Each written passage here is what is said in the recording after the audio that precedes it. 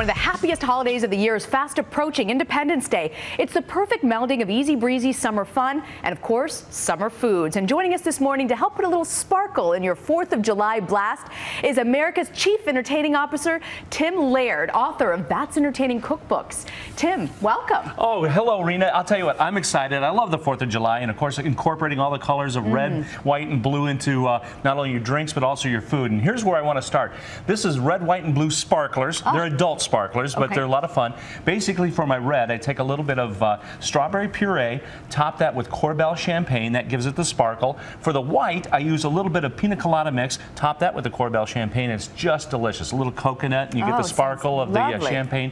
And then for the blue, this is a little bit of Corbel, and I'm going to put in just a little bit of blue curacao, which is an orange liqueur. So it kind of has a little orange taste to it. And then we always have an alcohol-free version. I always be a responsible host. And then, keeping with the theme, we have firecracker shrimp, and I love these. Very easy. Just take some shrimp that's been deveined, take the shell off, and then cook it in a little hot sauce. You know, whatever your favorite hot sauce is, 3 to 4 minutes until they're done. And then what I like to do, I'll take a rosemary spear, use that as the handle, and it kind of gives that firecracker fuse type look. Got it. And then, again, the double whack firecracker, you want a little boom to it, so I put a little bit of sriracha on that. You can leave that out, and your guests can simply grab those and go and have some fun. Moving on, keeping up with the theme, these are my red, white, and blue burgers. Very easy to make. You can actually make these patties. We have the recipe on your Facebook page. But if you want to cheat, which I like to do a lot of times, you and I were talking about that. We were talking about how do we cut corners to make this easy. You can get these already done, and then I just garnish it with a little blue cheese. That makes the white and the blue, and a little red tomato. And if you're vegetarian, could you do vegetarian? Right, absolutely. Use a vegetarian burger, absolutely. And then I put the flags on there to donate the ones that have the cheese, and then I have others that don't have it. So that's where your guests will know.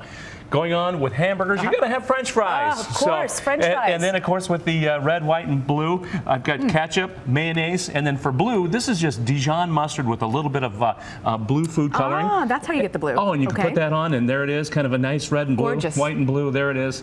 And then finally, a parfait that's made with raspberries, a little whipped cream, and blueberries. And then I've topped these with a little bit of Pop Rocks. Remember those little Pop Rocks that explode? So all of a sudden you can have almost a fireworks display in your mouth as you're eating these things, and they're popping, and it's great. That's a great experience. And it actually works. It really is a nice experience. Kids would love that too. They do. They would. And speaking of your kids, if you want to get them involved, they can make these patriotic treats, I call them. But basically, Rice Krispie treats, red, and then the regular, and then blue. So you just make the mix of marshmallows and butter, and then have one bowl with the red food color, one with the blue, mix that up, and then put them in layers. And so this is really easy, quick.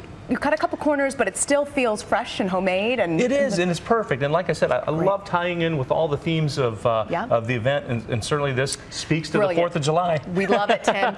Tim Laird, America's Chief Entertaining Officer, thank you so much. Happy 4th to you. Thank you, Rena. And for all the recipes, check out WNNFans.com. Stay with us. So good.